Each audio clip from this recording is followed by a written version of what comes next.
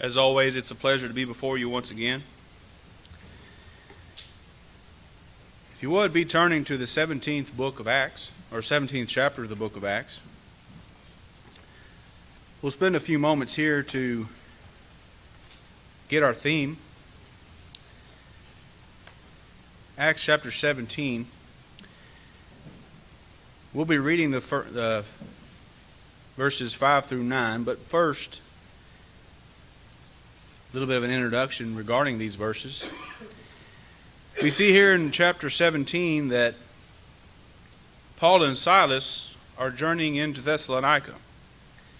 By this point, they have arrived at their destination. We see from verses 1 and 2 of this chapter that Paul has a habit of seeking out their synagogues and teaching in them. It says, as his manner was.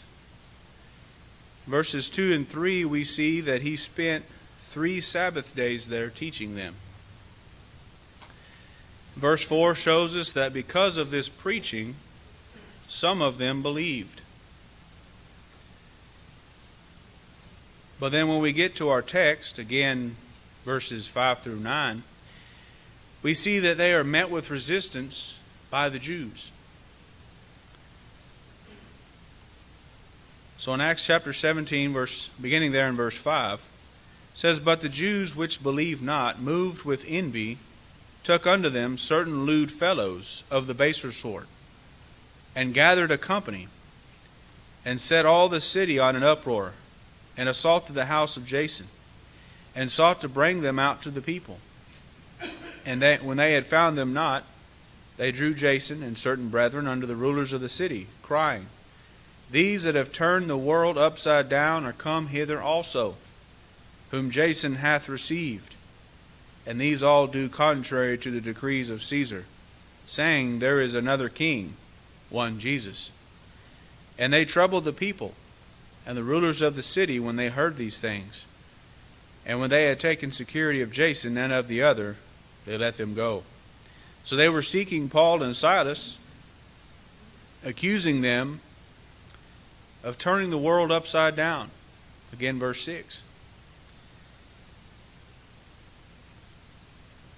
Now, before we go much further into this morning's lesson, I would like to read a quote from a historian and author, Tom Holland. He's also an atheist. And I find it quite interesting. While studying the ancient world, Holland writes, he realized something. Simply, the ancients were cruel, and their values utterly foreign to him. The Spartans routinely murdered what they would consider imperfect children.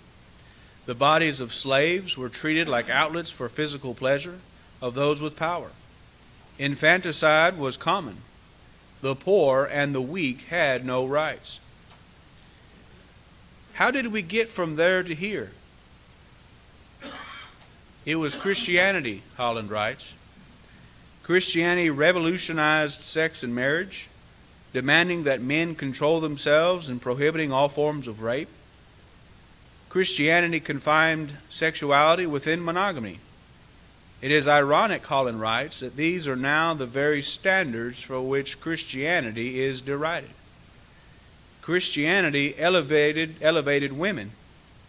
In short, Christianity utterly transformed the world.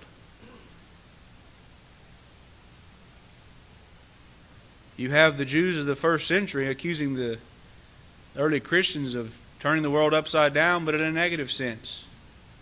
Yet here we have an atheist recognizing this as a positive thing.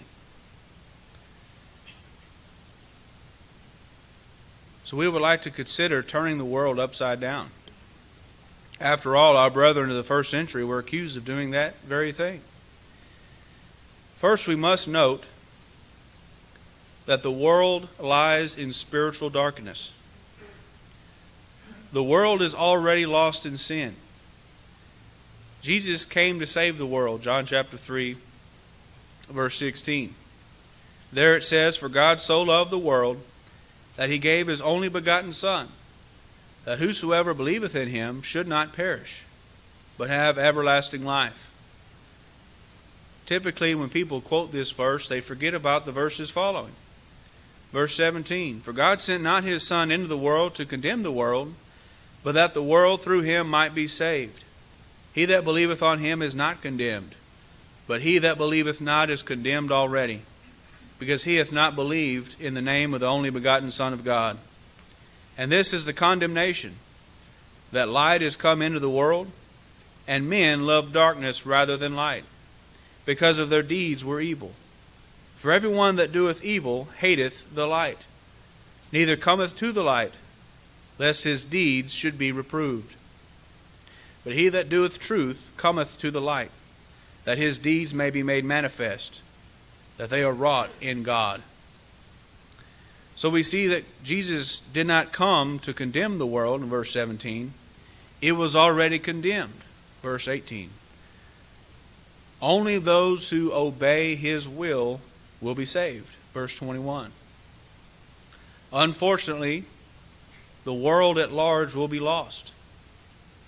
Matthew chapter 7, verse 14, and Luke chapter 13, verse 24. We see that those of the world are slaves to sin. Romans chapter 6, verses 15 through 23. We see in the first 14 verses of that chapter where Paul shows us that we should have died to sin upon our conversion. And if we're living Christian lives, this is exactly what has happened. Through baptism, we die to our old sinful lifestyle. We die to the deeds therein. Once we rise from the water, we are expected to walk a new life. Now, we often use this passage to contrast the two lifestyles, and rightly so. We point to a better way of living, and that is God's way. In so doing, we bear fruit for God. But have we considered the other side of this passage? Those who are in sin are slaves to sin. They religiously pursue their physical pleasures and the fulfilling of them. To them, that is the best way of life. As we see in verse 21, they are not ashamed of their deeds. Now, Romans chapter 6, beginning in verse 15, we have the question, What then? Shall we sin because we are not under the law, but under grace? God forbid. Know ye not that whom ye yield yourselves servants to obey, his servants are ye to whom ye obey, whether of sin unto death, or of obedience unto righteousness? But God be thanked that ye were the servants of sin, but ye have obeyed from the heart that form of doctrine which was delivered you. Being then made free from sin, ye became the servants of righteousness. I speak after the manner of men, because of the infirmity of your flesh. For as ye have yielded your members servants to uncleanness, and to iniquity unto iniquity, even so now yield your members servants to righteousness unto holiness. For when ye were the servants of sin, ye were free from righteousness. What fruit had ye then in those things whereof ye now ashamed? For the end of those things is death. But now being made free from sin and become servants to God, ye have your fruit unto holiness, and the end everlasting life. For the wages of sin is death, but the gift of God is eternal life through Jesus Christ our Lord. It's easy for us as Christians to understand that we gave up that old life of sin. Because if we are indeed Christians, that's exactly what happened. We have been converted by the gospel, and we have been saved to serve God, our Creator. But you think of the world at large. They don't process things like that. They're here for the day, they're here for the physical. They have a right that seems way unto them. But as we've just read and are now referencing, the end thereof is death. Proverbs chapter 14, verse 12. Proverbs 16, verse 25. Their way only leads to spiritual death. And in some cases, physical death as well. With these things in mind, what then should we expect from the world? Well, to use our quote earlier from Tom Holland, and this should hit home well with us, pun intended, because the home has been under attack for quite some time. So let's think about a logical course for the home. If one does not have proper respect or even no respect for God, it follows that that individual will have little or no respect for marriage as God has defined. It would then follow that those engaged in marriage would commit adultery, fornication. Ultimately, that relationship ending in divorce. Now, often children are involved in these marriages. So you would have broken homes, children with mental distortion. After all, children need stability. They need security. And children need instruction from both parents. Carry it a little bit further. New relationships formed from divorced spouses. These often bring fornication, which typically leads to children born out of wedlock. These children are often referred to as unwanted, unplanned. Well, what many would consider remedies are abortion, neglect, and abuse. Now, this fornication, this adultery, can and will and has quite often brought about STDs, different diseases brought about by these sinful acts. So naturally, we've got to promote the use of contraceptives and sexual education in our school systems to arm our children against what they would say not to do, but still promoting the sin itself. The desire to fulfill the lust leads ultimately to perverted forms of life. Fornication and adultery is a perversion, just as homosexuality in both forms and our new transgender movement. All these are different perversions of God's pattern. Now, as we consider the world around us, the world seeks to remedy the symptoms and not the cause. You have a child you don't want? Rip them out. Kill them. After all, it's just a blob of cells. I thank God that Texas is able to pass this legislation. And it's interesting and despicable that our current leaders, particularly in Washington, are trying to undermine that. We don't need children. After all, they're not our future, right? You should be able to fulfill the desires of your flesh and not have any consequences. You can't have unborn babies holding you back from whatever your dreams are. Forget the fact that you're engaged in sin by reproducing. The fornication, that is. That child is an innocent bystander. And now we're punishing that unborn baby for our unrighteousness. Rather than seeking God, we seek to destroy those who would be in our way. And unfortunately, that child is in their way. We see that the world is militant against all who would oppose them. 1 John chapter 3, verses 12 and 13. Is it any wonder then why we have so many different warnings about persecution? In Acts chapter 13, verse 50, we see that the Jews were stirred up and they raised persecution against Paul and Barnabas. 2 Timothy chapter 3, verse 12, persecution is a promise for all who would live godly. They shall suffer persecution. 2 Thessalonians chapter 3, verse 2, there we see a prayer of deliverance from wicked and unreasonable men. We see from Jesus in preparing his apostles for his absence John chapter 15, verses 18 through 21. He there says, "If the world hate you, you know that it hated me before it hated you. If ye were of the world would love his own. But because ye are not of the world, but I have chosen you out of the world, therefore the world hateth you. Remember the word that I said unto you. The servant is not greater than his Lord. If they have persecuted me, they will also persecute you. If they have kept my saying, they will keep yours also. But all things they will do unto you for my name's sake, because they know not him that sent me." Well, what did they do to Jesus?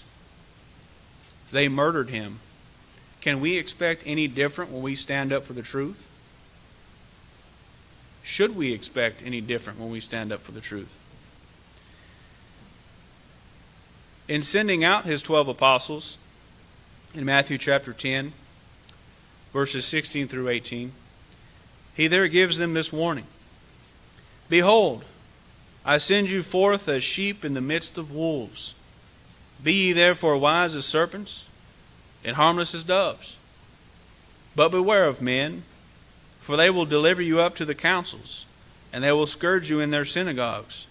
And ye shall be brought before governors and kings for my sake, for a testimony against them and the Gentiles." Do you think the world has changed any? Sure, we might have a generation where there's some form of peace in the church, where we might have one particular spot in doctrine that nobody is fighting against. But in other areas, now we're lacking. You see, at large, the world is always out to get the light.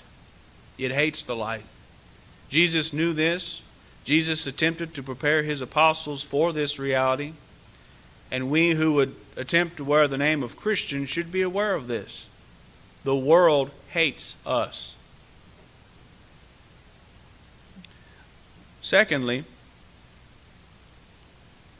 what is the Christian's obligation to the world, keeping these different things in mind?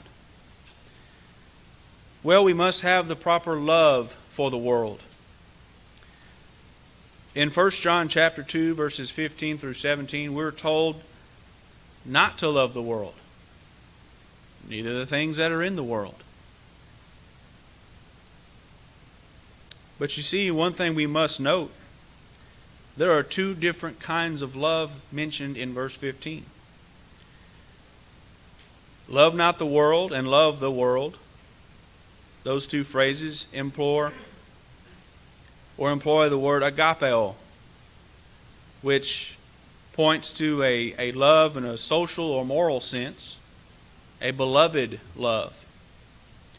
But then you see the love of the Father.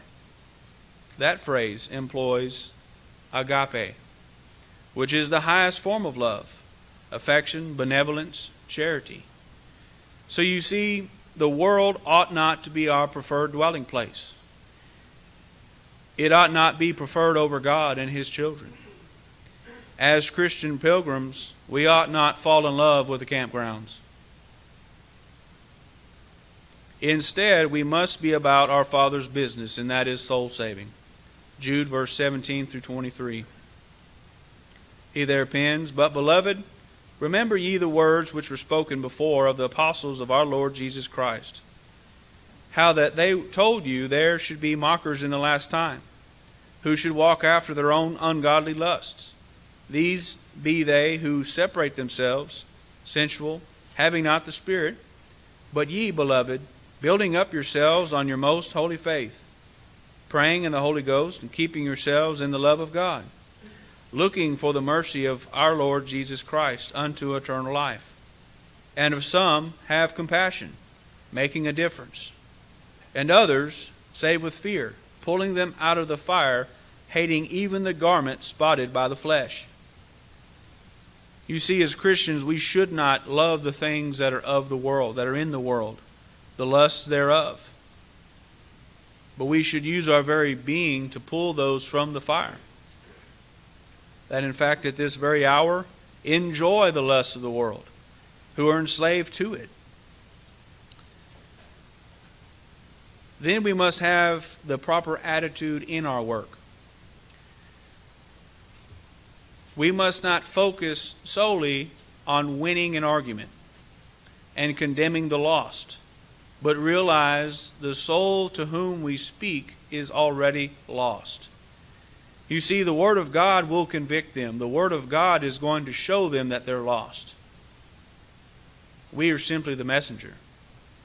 This is God's Word. You must follow it if you are to be saved, if you are to enjoy heaven once this life is over. We must also have the mentality of Jesus our Savior. Matthew chapter 9, verses 35 through 38. Says, "And Jesus went about all the cities and villages, teaching in their synagogues and preaching the gospel of the kingdom, and healing every sickness and disease among the people. But when he saw the multitudes, he was moved with compassion on them, because they fainted and were scattered abroad as sheep having no shepherd. Then saith he unto his disciples, The harvest truly is plenteous, but the laborers are few. Pray ye therefore the Lord of the harvest, that he will send forth laborers into his harvest." You see, the world is lost, and they have no idea that they are lost. They have no idea what that means. You ask someone if they're lost, no, I made it here. I'm where I'm supposed to be. They're wedded to the flesh. They oftentimes behave as one without a leader. You think of the little ducklings. You have the mom leave them. They have no idea what to do. They start wandering around looking for mama duck. Well, the world is very similar to that. When there's no mama duck, they're going to do whatever they think is right. As we've referenced earlier, what they think is right always leads to death and destruction. We must speak the truth in love, that is agape. Ephesians chapter 4, verse 15. That is seeking one's highest good. Salvation is the highest good for mankind. This then deals with the how we are to teach. Our approach must change based on our audience. Titus chapter 1, verses 9 through 13. Some need sharper words to understand the point given.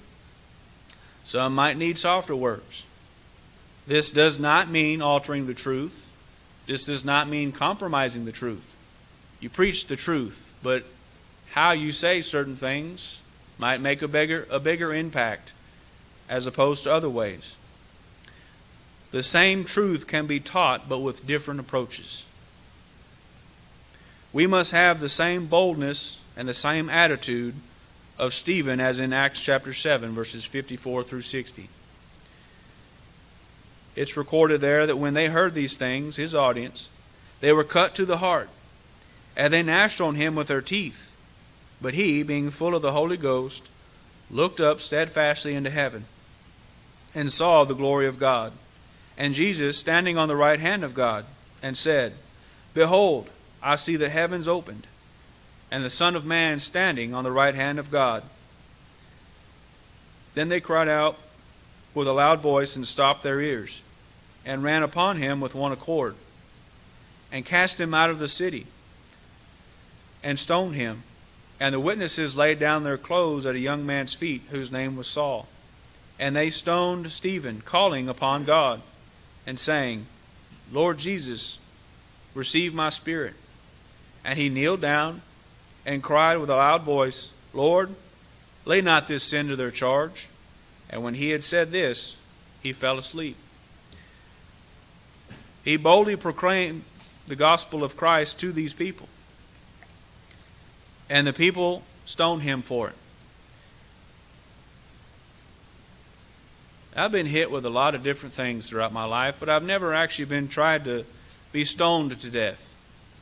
Don't you think this man was in agony? Don't you think maybe we in his position might have cried for vengeance?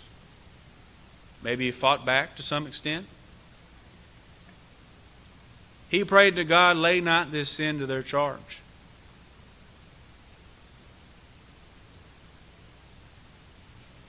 Do we have the same mentality towards the lost? After all, when you have a wounded animal and you try messing with it, whether it's poking it with a stick or trying to injure it more, that animal is going to fight harder to defend itself. That's about where the world is, spiritually speaking. When we start exposing their deeds, trying to make them ashamed of their wickedness, they fight harder. We must also keep in mind that all that we do should be done with authority from God's Word, Colossians chapter 3, verse 17, and heartily as unto the Lord, Colossians 3, chapter 3, verse 23. Think about it as we are working for Jesus, as if He's right there beside us and everything that we do is actually to Him. He's not there physically, but He is there. How are we working? Are we working? And third, how must Christians discharge their obligations to the world? How must we do this? We must realize that we are engaged in a spiritual battle. We are a part of a spiritual kingdom. As such, there is no physical fighting. John chapter 18, verse 36. Jesus there reasoning with Pilate, if my kingdom was physical, my followers would fight. Kingdom's not physical. We must also realize that our enemy is Satan. We might get too concerned about what's going on in other countries and who they're going to bomb and who we're going to bomb. No matter what's going on in the news, our enemy is always, first and foremost, Satan. 1 Peter chapter 5, verses 8 and 9. This is a spiritual warfare. We're told in 1 Timothy chapter 1, verse 18, to war a good warfare. Well, if we're going to fight a battle, we need armor. We need weapons. God has already provided for this need. Romans chapter 13, verse 12. Ephesians chapter 6, verses 10 through 17. And 2 Corinthians chapter 10, verses 3 through 5. Where Paul pens, for though we walk in the flesh, we do not war after the flesh.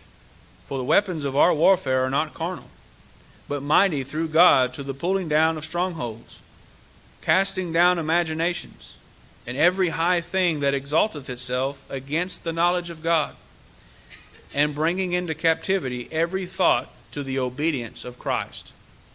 You see, God has supplied for our need, even on how we are to conduct ourselves in this great battle. So we must build our own selves up. We must be individually fit for the Master's use in this spiritual war. But then we must seek out those who are faithful and work with them. We would typically refer to this as fellowship. Acts chapter 2, verse 42. They sought out the apostles. They learned the gospel. And they continued in their doctrine, in their fellowship. 1 Corinthians chapter 1, verse 9. 2 Corinthians chapter 6, verse 14. Ephesians chapter 3, verse 9. And 1 John chapter 1, verse 7. All of these speaking about fellowship that must exist between Christians and ultimately God. Part of this working with faithful members of the church is supporting the local work. Is there some sort of door-knocking program we can be a part of? Is there a radio program? Going a little beyond that, is there a worship service that we can attend? You look around and most of the time, these different things are, as we might say, put on the back burner. We can think of all these different excuses as to why I can't be there, but we can't use the reason we need to be there as the excuse to miss out on these sporting events, working in the garden, or whatever you want to use in place of those things. Whatever is higher than working with the church is our idol. And it might mean that maybe I don't work so hard on Saturday so I can actually wake up on time to go to worship on Sunday morning. What are our priorities throughout the week? As individual members of the church, are we good examples? 1 Timothy chapter 4, verses 10 through 12. For therefore we both labor and suffer reproach, because we trust in the living God, who is the Savior of all men, especially of those that believe. These things command and teach. Let no man despise thy youth, but be thou an example of the believers, in word, in conversation, in charity, in spirit, in faith, in purity. Obviously, the Christian is supposed to be a good example in the world. However, we must also be a good example compared to our brothers and sisters in Christ. If we all strove to give 100% in our Christian walk, where do you think the church would be? 100% effective, 100% successful, 100% in strength, in charity, in spirit, in faith, in purity. My background is football because that's what I played for 6 years in school. As an offensive lineman, you have our coach. We're going to hit the sled. We don't move that sled until all 5 linemen are fully participating. And then from there you can see, based on the direction of that sled, who all is actually trying. Maybe we're starting to go in circles because that right side is weaker. Well, then we might have our coach stand in the middle to provide extra weight, to challenge us, to cause us to grow, to push that sled harder and farther down the road, or at least down the field. The team could not do better until the individual did better. As they say, the chain is only as strong as its weakest link. Because no matter what kind of weight you might try to pull that chain, if that one link is made of plastic, it's going to snap and you lose that load.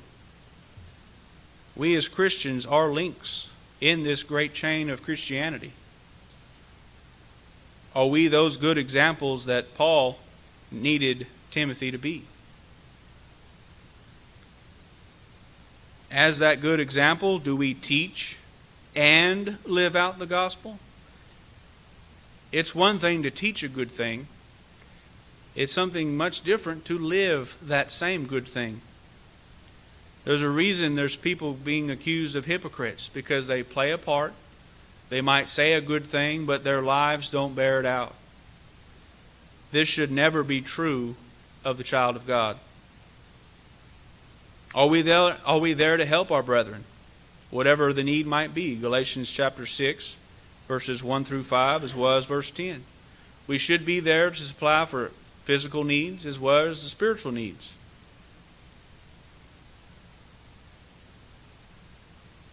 All of these things strengthen the individual, and collectively they strengthen the church. This enables us to be more successful in not only our personal work to convert the lost, but collectively. After all, the mission statement of the church is to teach the gospel to the lost, to the world around us, ultimately converting them to Christ. So as we wrap this lesson up, we must always be mindful of this statement. Instead of praying for easier times, for better times, we ought to pray for stronger Christians and put the work in to make that happen. I think we have a really good idea about that, being from Houston, being close to the coast, having to deal with hurricanes. Do you think it's reasonable for us to say, storms, don't come by here? Harvey was the last one that hit. Think of the different types of damage that it caused. Were we out there saying, go away, Harvey, don't come back? No, we're building the infrastructure. We're making things better to support when that storm hits, because the storm's coming. And in many ways, the storm is already here. You think about the damage that has been done to the home. How many different children are facing who knows what because they don't have a stable home with mama and a daddy to guide them in the different things that they need to know to protect them from those who would do them harm.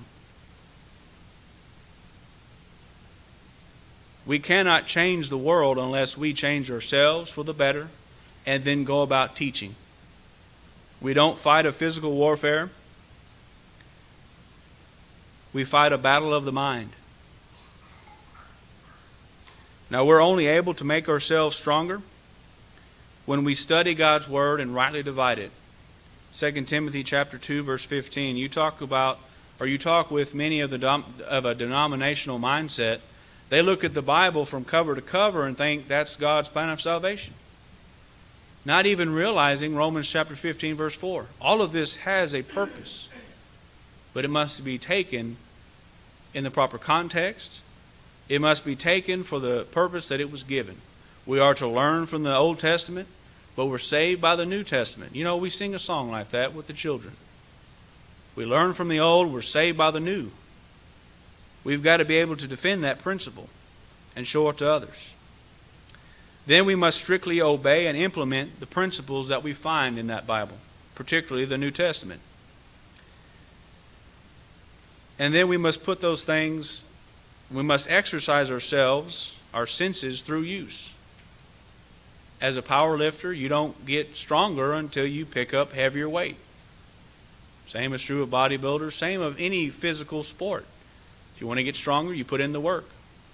If you want to build a stronger brain, you put in the time of study. You put in the necessary time to get better. But then that isn't enough. You put those things into action. Hebrews chapter 5, verse 14. The world is going to give us plenty of different exercises to run through. Are we prepared for them? Every bit of those exercises helps us grow. And then we must be able to teach and to show others to do the same. Matthew chapter 28, verse 20. I would like to close with another quote from a different atheist. Richard Dawkins. He said this back in 2010. There are no Christians, as far as I know, blowing up buildings. I am not aware of any major Christian denomination that believes the penalty for apostasy is death. I have mixed feelings about the decline of Christianity, insofar as Christianity might be a bulwark against something worse. Again, that's Richard Dawkins, famous atheist. Now, as he points out, he's having in mind about, quote, Christian denominations. There are denominations, but they are not Christian. However, the Christian principles that are implemented, the thought still carries the same way. If an atheist can realize the good benefit of Christianity in the wicked world, why can't we? Why can't we? But if we can see the benefit, what are we doing about it? As light of the world, as salt of the earth, we must keep ourselves unspotted from the world.